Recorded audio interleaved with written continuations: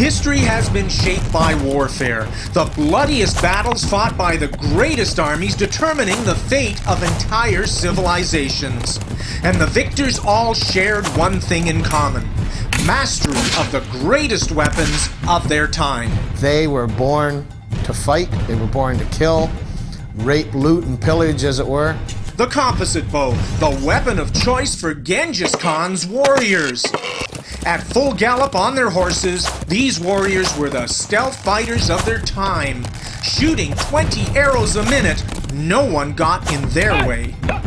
Legends herald the mythical abilities of these deadly tools, but the actual technology was often shrouded in secrecy. And evidence has long since disappeared. Little is left to separate fact from fiction.